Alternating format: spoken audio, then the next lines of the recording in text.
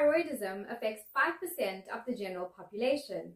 with a further extra 5% of the population actually being undiagnosed. Your thyroid gland is a small butterfly-shaped organ that's situated right here at the front base of your neck, just below the Adam's apple in males. The thyroid gland actually produces hormones such as T3 and T4, which are essential hormones that impact various aspects of our metabolism as well as our health. Because our thyroid gland actually controls how our body uses energy from the food we intake, it has a great and significant impact on our body's temperature,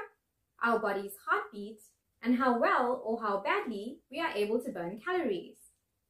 This means that if we don't actually have enough of the thyroid hormones, which is the case in hypothyroidism, our body processes will actually begin to slow down drastically.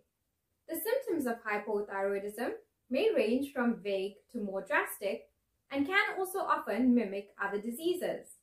But the most important symptoms to look out for are changes in the menstrual cycle, constipation, depression, dry brittle hair and hair loss, dry skin,